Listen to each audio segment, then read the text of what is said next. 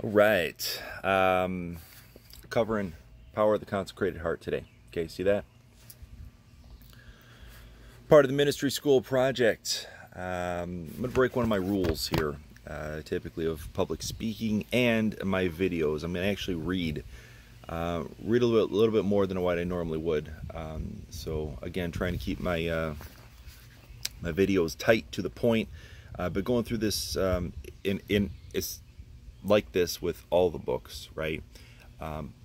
There's just so many different points. There's point after point after point. And, you know, what are we going to focus on? What are we going to talk about? But right now we're going to talk about having a hardened heart, okay? Very early in the book, we're talking about setting the stage, right? Okay, so what we've learned through the program so far, we're talking about when you're putting together a sermon, right? You're preaching. You want to talk about the stories. The reason why Jesus taught in parables was because people remember stories. They may not remember everything that you said, but they're going to remember how you made them feel, and they're also going to remember the story. They're going to be like, oh man, the hard soil. So the sower was just throwing seed on the ground. Some of it landed on the cement. Obviously nothing happened with that. You know, others got choked out by the thorns and, you know, never established a good root system, got choked out by the thorns, and then the other stuff, you know, produced a 30, 60, 100-fold return. Okay? Sower sows the word. Okay? Here's where we're going with this. All right, back in the, right when Jesus was returning from the dead, all right? I mean, talking 3 days after the guy was crucified. You know, so it was a pretty tough time. Like, so mentally these disciples are going through a real tough situation. Okay, they're scared, like their leader was just killed. You know, Jesus just got killed by the Roman soldiers. Okay, now we're hiding. In my revelation, I mean, they're hiding in this dark room and they're peeking out of the little peepholes and like hoping that nobody finds out who they are. You know, who knows if anybody was looking for them? But that's an opportunity for the enemy. That the enemy took and said, listen, you're full of fear now because we just took care of your leader. Now you go hide in this room, this dark room. Then Jesus came to save the day again, right?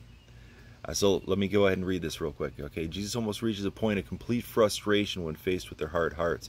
He reminds them how they gathered up the results of an abundance of miracles. Okay, so I mean, they're going through everything: water through wine, you know, withering up the fig tree, and then further down the road, the page here, Mark 16, verse 14.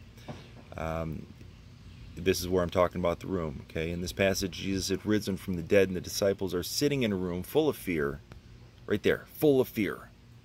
Okay, we know where fear comes from. Once you identify it, you can cast it out, right?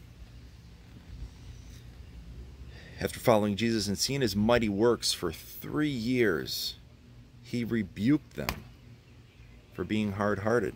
Okay, you know, I'm not going to get into reading the scripture here, and so here's the underlying point, right? Catch this. Jesus, the Holy Spirit has done so much in your life. Okay, Jesus has done so much for us.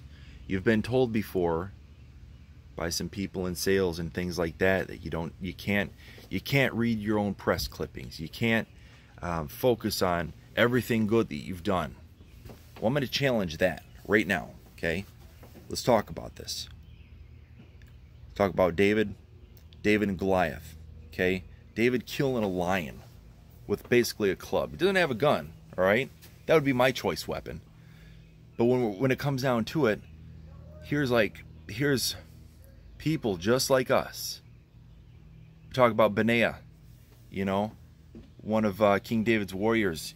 You know, he chased down a lion, all right, clubbed a lion to death, all right. Wild animals, 200-pound humans. I mean, that does something for me because I'm a guy. I'm like, yeah, hunting down a lion, hunting down a bear, you know. But the Spirit of God came on these guys, right? And filled them with the strength and the courage and allowed them to pursue that beat that animal, beat that giant in their life, and win. Because they understand that they give the glory back to God. Okay, they understand that. All right. So having a good, pliable, soft, make sure that the Spirit can work with you. Okay. So going back to the press clippings, comment that I was mentioning. Sometimes it's good to go back and look exactly what God has done for you, because it's a good reminder. Why wouldn't He come through again? Right? He's not going to leave you. He's not going to forsake you. He's going to make sure you're taken care of. For those of you who have kids out there, you're going to make sure your kids are taken care of, right? At all costs. This is the same thing your daddy in heaven's going to do for you. You got to understand that. You absolutely got to understand that. So, going back, you got the book, Power of a Consecrated Heart. Take another look at it here.